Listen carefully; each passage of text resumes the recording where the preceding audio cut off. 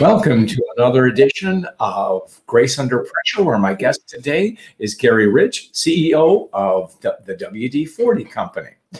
The LinkedIn Live show that I do is all about grace and how we prepare ourselves to connect more effectively with others. Grace Under Pressure deals with what we all too often dismiss as the soft stuff, the caring, the commitment that we care toward others. And when you do it as a leader, as Garry is, cover, grace is about generosity, respect, compassion. And when you do it as a leader, you take it to another dimension. So welcome, Garry Ridge. It's a privilege to have you on the show. G'day, John. It's great to be with you here today. Thank you so much. Great. Let me tell folks all about you. Garry Ridge is the chairman and CEO of the WD-40 Company, which operates in a mere 178 countries, so it's truly global. He's responsible for developing and implementing the strategies, operations, and relationships. And you're going to discover just how committed Garry is to developing relationships. Garry joined WD-40 Company in 1987, has rose through the ranks. You're also an adjunct professor at the University of San Diego, where you teach leadership development, talent management, succession, and participate in an executive leadership program. You co-authored a book with Ken Blanchard, outlining effective leadership techniques, titled Helping People Win at Work, a business philosophy called Don't Mark My Paper, Help Me Get an A. Love that title. Garry's a native of Australia, and he joins us today from San Diego. Welcome, Garry. It's a privilege to have you here. So. Thanks, John. It's great to be with you today. Cool. My pleasure. Great. There's a little bit of a buzz on your gain. Could you turn, Mike, could you turn on just a touch? Sorry. So, okay. Great. What's the outlook? We were talking before, the outlook for 2021. What are you seeing? What are you hearing from your colleagues or peers? Well, it depends where you are around the world, John. This COVID roller coaster has been an interesting one. To me, it was a bit like the Indiana Jones movie where the boulder was chasing him through the cave.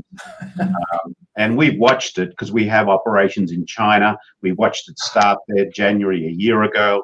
I was actually in Italy when it broke out in Europe. And we've been watching the markets turn on, turn off. For us as a company, it's been a real, a rich learning experience. Leading in through a crisis or a pandemic has been a rich learning experience. And business-wise, we've benefited from what we're calling isolation renovation.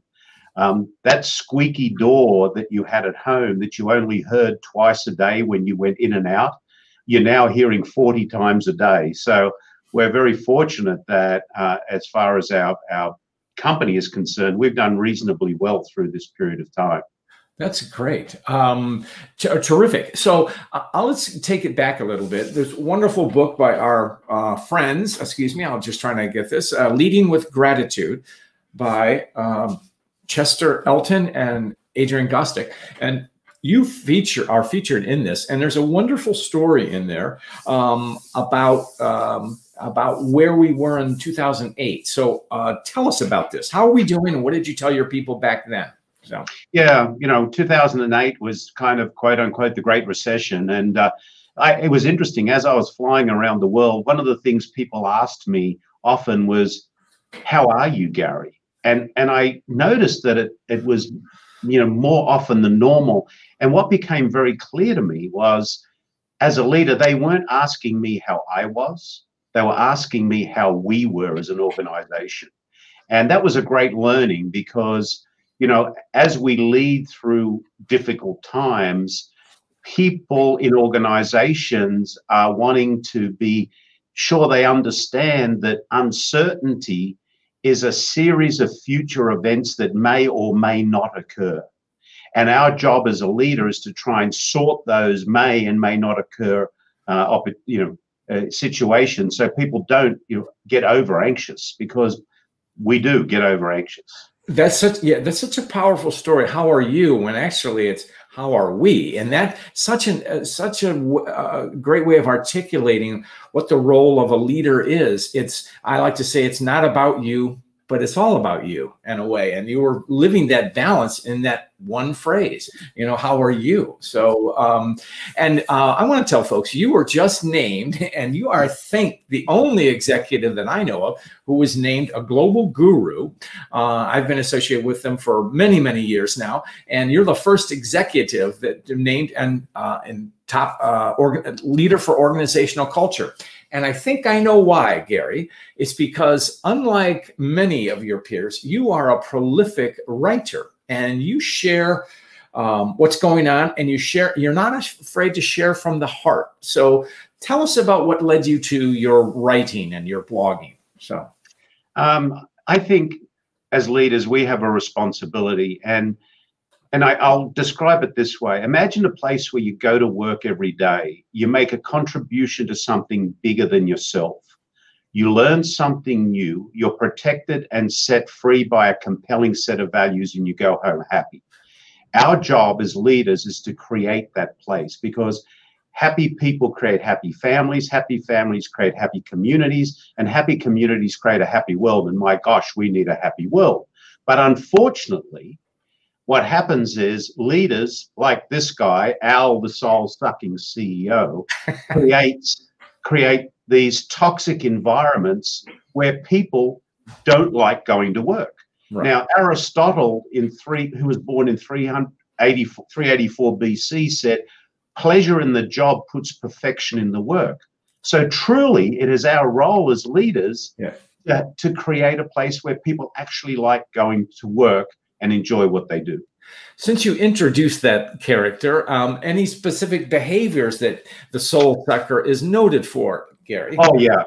He's the master of control. He's the know-it-all. He's corporate royalty. He's spent a lot of time fighting his way up the corporate royalty channel. He thinks learning is for losers because he has all the answers. Most particularly, his ego eats his empathy instead of his empathy eating his ego. He must always be right. He loves fear-based culture. Micromanagement is essential. He doesn't follow through in what he does, and he hates feedback. That's great. Other than that, does he have any other virtues? But I'm sure those that are with us today, as I was sharing those behaviors, were going, yeah, I've met Al. I've seen Al. And, and he, of course, here, they've seen him somewhere. Yeah, they have. But you know what? I'm just not to poor Al here.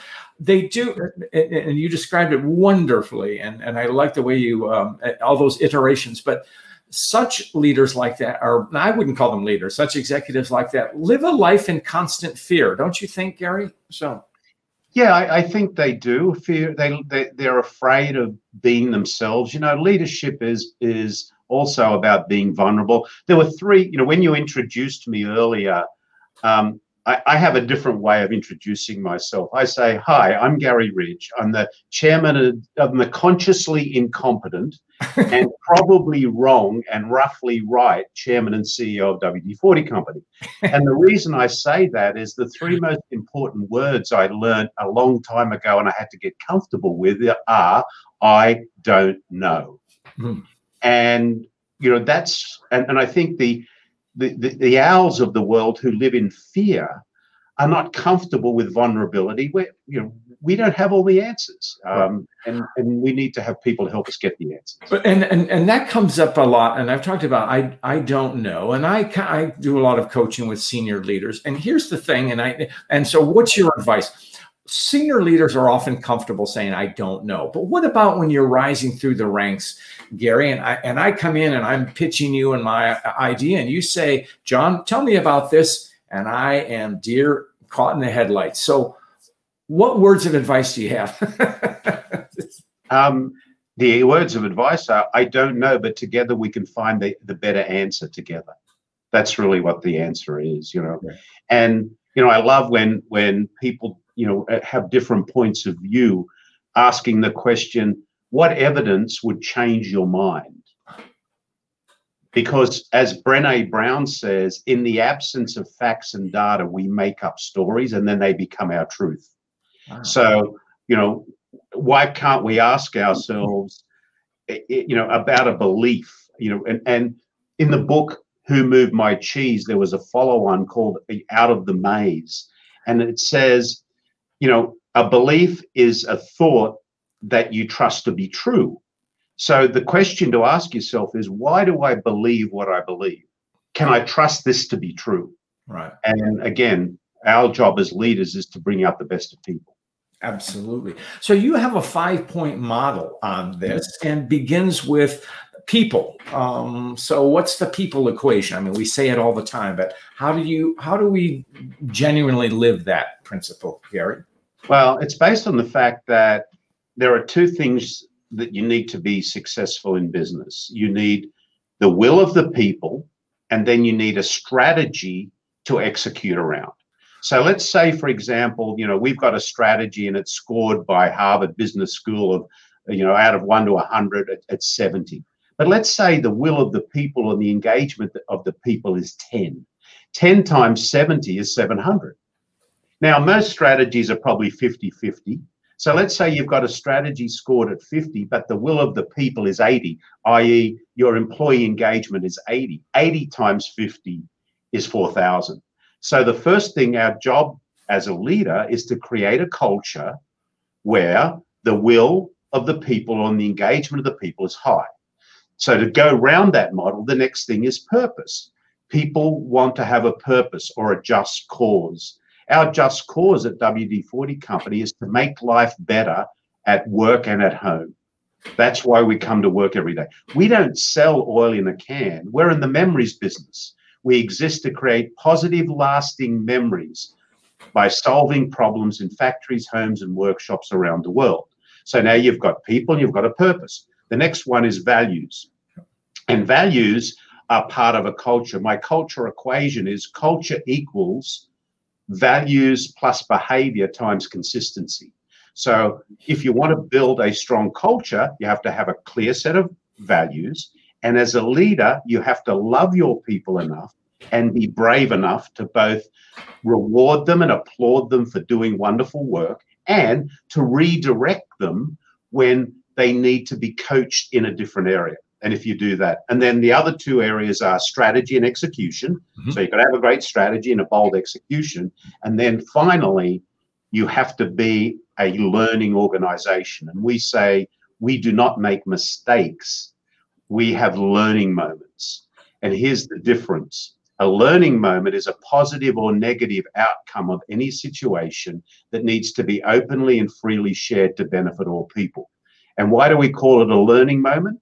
Because we want to take fear out. People have fear of failure. Well, you don't fail. You have a circumstance where you learn something. Right. And part of that, I mean, excuse me, when you create these learning moments and you take fear out of failure, it's a sense of freedom, which is that correct? So yes. Yeah. It's a sense of freedom. And, you know, we say at the company, you can make any decision you need to make wherever you are. You don't have to quack up the hierarchy as long as you make that decision based on our values and you share the learning afterwards, positive or negative learning. Great. And so now we have our phrase that I like to use for where we are, an upside down world. So taking these 5 principles, how do we find hope in this upside down world? Do our 5 principles help us, or what have you found, Garry? So. Well, you must have hope, because if you don't have hope, you're hopeless. And being hopeless means you're not going to deliver on what you want to do. So yes, of course you have hope, but also hope is about having pragmatic optimism. So you've got to be pragmatic and optimistic at the same time, and both. And one of the key attributes that our servant leader, other side, has is he is a champion of hope, or she is a champion of hope. If you think about the opposite to Al's behaviors, here they are. The servant leader always involves their people. They're always in servant leadership mode. They're expected to be competent. They are connected with emotional intelligence. They love learning moments. They have a heart of gold and a backbone of steel. They are champions of hope. They know micromanagement is not scalable. They do what they say they're going to do, and they love feedback. And taking those together create an environment where people can thrive. Great. And okay, and all of it sounds good. And I know your company practices that. How do you ensure, I know in your level and people you meet, how do you ensure that those behaviors are modeled by managers throughout the organization, Garry? Zero tolerance. And it's embedded in the book I wrote with Ken Blanchard. We talk about how our values are actually embedded in the quarterly conversations we have with our people. So we ask our people to share with us on a quarterly basis, how did you live our values? Give us an example. And we only have two measurements. You either live them or you visit them, and we don't want a lot of visitors. That's either live or visit. I like that. That's a good. You write so crisply and you speak this, so you give us vivid images. So thank you. That's great. Now I'm told that you spend the first 2 hours of every day with your people. Explain that. What does that mean? So well, when I was when we were in physical. In our physical offices together, I'm an early starter. I'm usually up around 4 in the morning, and I would make sure that before I came to the office every day, I cleared out the disruption so that I could spend my time wandering around or talking to people. Now, what I do every morning is I send a message out to our tribe globally, and it's called From Today. And it usually used to be from today from London or Sydney or Barcelona, but it's from today from where I live in San Diego for the last year. Yeah. And it's an inspirational connection with people to help them start their day. So I really believe our job is to get the busy work out of the way, and then we have to connect with the people, because if we don't know how our people feel and what they're doing, how can we lead? And you told me something when we were talking before, Garry, and I asked you about when we have the all clear in our new normal and it's safe to travel widely, you are going to get back on the road and go see people. And why is that important to you? So, to be connected to the people. You have to listen to your people, you've got to be there to understand, to feel their empathy. There's a beautiful definition of empathy. I think it might have came from Martin Lindstrom, our friend who wrote the book. Yeah. But he said the difference between sympathy and empathy. If we're both out on a boat on the ocean and we're standing near the rail and I'm throwing up and you come to me and you say, Garry, I'm sorry you don't feel well. Here's a tissue to wipe your mouth. That's sympathy. When you start throwing up next to me, that's empathy. That sounds like Martin, yeah. So, we as leaders have to feel our people to have empathy. Right. And I'm so glad you raised the topic of empathy, because I've written about it and written around it. And here's my philosophy, and I bounced it off a few psychologists or psychiatrists. And I've said that empathy is just what you said, that feeling the other pain. But Garry, would you agree that from a leadership standpoint, you have to do something about it? So acting on empathy. Oh, absolutely. Yeah, absolutely. You take it in and you need to do something about it. Great. Good. So what is, you said this great early about there are no mistakes, there's opportunities for learning. And how do you make that real? By embedding it in the culture? And do you have an example how that is driven home? So. Oh yeah, we are just continual learners, continual curiosity about what we do, and within the organization we have many streams of learning opportunities. The master's degree in leadership that I took 21 or so years ago when I met my mentor Ken Blanchard from USD, that I actually now teach in, we've put 34 people through that program. And then we have within the organization what we call our leadership laboratory, where I think the last count in the last 3 years, we had somewhere in the vicinity of 40,000 hours of leadership development training in the company globally, because we think it's so important. Right. It's funny, we don't teach people how to be the attributes of leadership. Mm-hmm. Here's a new job, you're a manager. Now, we don't call our managers here. They're coaches. Ah. Ah, wonderful Because example. a Yeah. coach's job is to help those they coach succeed. And the great coaches don't run onto the field and pick up the ball.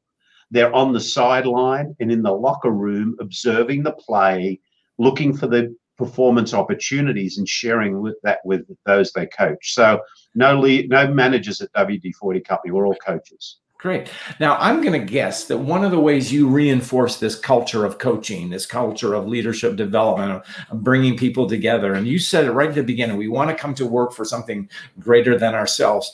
You have the tradition of campfire stories. Tell us about that, Garry. Yeah, one of the wonderful stories that we have is when we come together for our global leadership meetings, we gather around a fireplace. And you, on a 3x5 card, you write something that you either want to release to the universe or you want to expand to the universe. And people come up and they read what that is and they throw it into the campfire. And that's just one of the things that we do. And, people will come in and share that, they've had a loved one that suffered from some sickness. They want to release that to the universe. And it's not just business. Most of it's personal. And we might have 40 or 50 people who are coming up, and it just bonds us together because we're a tribe. We're not a team. Yeah. We're a tribe. Yeah, and you keep coming back to this, and I know this about your culture. You're a tribe, and that's such an affirming thing because it gets to the heart of what we call belonging. Correct. So. Right. So one of the biggest desires we have as a human being is to belong. Everybody who's listening to us today has left an organization, a party, or even a relationship because they didn't feel like they belong. Right. Why do people leave? And you have a lovely turn of phrase, and you call it the gift of belonging. Where did that come from? What I think you described it, but just expand on it a bit, Garry. Well, the gift of belonging is remembering that, one of the biggest needs we have is that gift of actually belonging. And, we talk about our tribe in a way that it's a group of people that come together to both protect and feed each other. Now, we have employee engagement of 93%. 98% of our people say they love to tell people they work at WD-40 Company. 97% say they respect their coach. And the reason that we've been successful in the last year is because we had a very engaged tribe who made a commitment a year or so ago. We're going to come together to protect and feed each other. Right. And that's what we went out to do. That's such a powerful example of the tribe. And then talking about Nutella, I don't, obviously we use the term belonging all the time, but I've never thought about it as a gift. But as you describe it, it certainly is. I'm fortunate to be here. And then, Garry, there's also a sense of commitment to that. If I'm part of belonging to the tribe, I have responsibilities, don't I? So absolutely. You have responsibilities to the tribe members that you're with. That you work with every day. And interestingly enough, the number one responsibility of a tribal leader is to be a learner and a teacher. And let me give you a really quick example of that. Because we studied the attributes of the Indigenous Australians and the Fijian Islanders. And if we were to go back thousands of years and be kind of sneak peeking at a tribal meeting of Indigenous Australians, the tribal leader would be teaching the young tribe members to throw a boomerang. Why? Because the boomerang was this tool of survival. So if he didn't teach his younger tribe members to throw the boomerang, the tribe would eventually go extinct. So our number one responsibility as a tribal leader is to be a learner and a teacher. That's a learner and a teacher. That's it. And I'm glad the teacher we can cotton on to, but the learner. So that gives me to my next thing. You have mentioned his name several times, and he's an icon in the field of human development. Ken Blanchard. You referred to him as your mentor as well as your co-author. So what has Ken's gift to you been, Garry? So, I met Ken 21, 22 years ago. He's 81 years old now. He's a dear friend. We still play golf on a Wednesday afternoon together. Yeah. He lives here in San Diego. And Ken's gift to me was giving me the confidence to be able to really believe that being a servant leader, being someone who was there to serve others, Ken says not one of us is as good as all of us. He's big on empathy. So I was on the board of his company for 10 years. Mm-hmm. So I got to learn and to be alongside Ken a lot. And I wouldn't be who I am today if it wasn't for Ken Blanchard. Yeah.